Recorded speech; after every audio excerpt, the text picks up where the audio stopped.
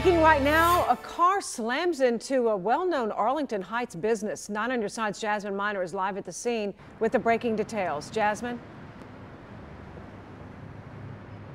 Well, Julie, police say a silver car came down this road, sort of knocked over this fence, and then from there, they crashed right into this building, which is the Sunspot swimming pools. Now, I'm going to give you a look at what the scene looked like just about 2 hours ago. You can see on your screen just the amount of damage this car took. The crash appears to have completely destroyed the front hood, both headlights and the windshield here on East Galbraith Road, right across the street from McCluskey's Chevy used car Superstar. Now, while I work to get more information, it hasn't been made clear just yet whether that man in the hospital is actually the driver or that was someone in the way, but I'll be following up with police to check on that man's condition as well as to see if there were drugs or alcohol involved in this case. But I did just talk to them and they say they are still investigating the incident. I'm live in Arlington Heights. Jasmine Miner, 9 on your side.